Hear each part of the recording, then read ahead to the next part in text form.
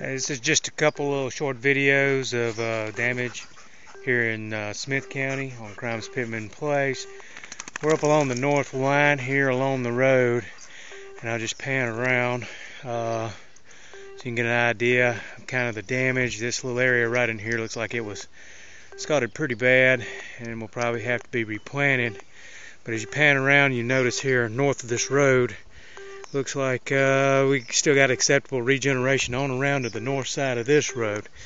So we're going to go around and take a few more little shots of the area and try to get an idea of what probably needs to be replanted.